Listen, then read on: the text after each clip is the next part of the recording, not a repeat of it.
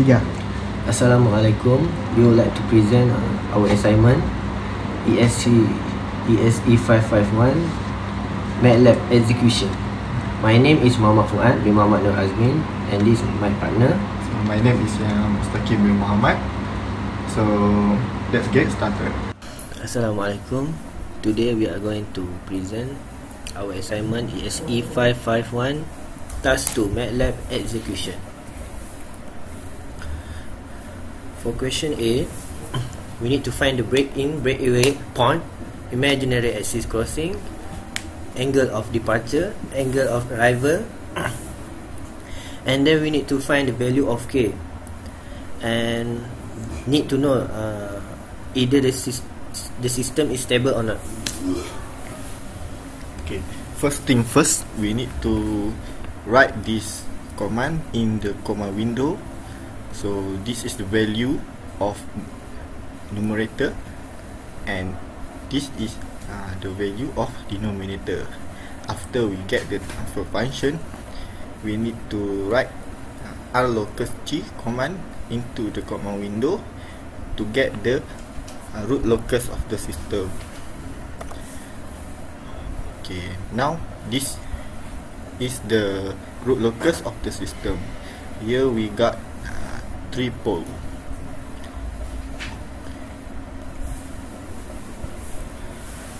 From the task 1, we got the value of K is 30. For the task 2, we need to find the value of K in the MATLAB. To get the value of K, we need to drag the point until we get the value is near to 30. For the breakaway point, in this root locus, the value is located at negative 0.473. Since there are no poles on imaginary axis, so there is no angle of departure and angle of arrival. All the pole is located at left hand side, so the system is stable. For the question 2b, we need to assess whether the point this point is located on the root locus of the system. Then we need to find the settling time, peak time, and percentage overshoot at the step response. So first thing, we need to use again this command, but this time we use the command C02G in the comma window to get the root locus and step response of the system. Okay, now after we get the root locus, we need to drag this point until it reach this point, negative 0.101. To get the point S, negative 0.17 plus J1.74, we need to adjust the pole until the peak amplitude reach 1.74. From the graph, we can get the value of settling time, 26.3 second, and the TP, peak amplitude 1.74, and the percentage overshoot 74.2.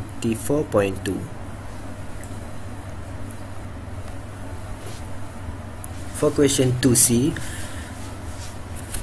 we need to prove that the design lead compensator in task 1 has met the criteria. If not, we need to adjust the compensator gain, pole, and zero to achieve the desired criteria.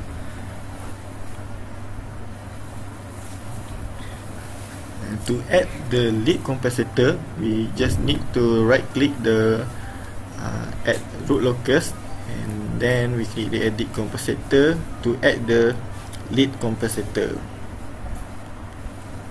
So this is the lead, the root locus after we add lead compensator. So this is the compensator editor that we add here, the lead compensator, and then we just add the root locus to get the percentage overshoot that we want, which is 15%.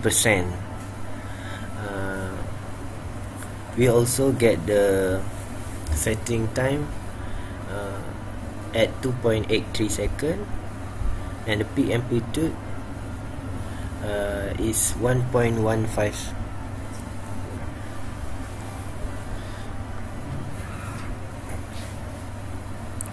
For question 2D, we need to prove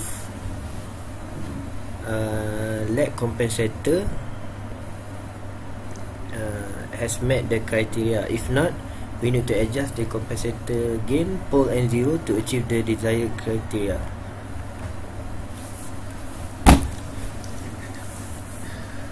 Okay, to find the step, the offset overshoot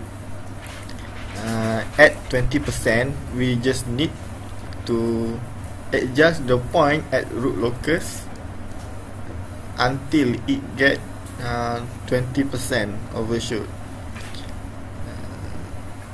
So from the step response, we know that the TS is equal to 10 seconds and TP is 1.2.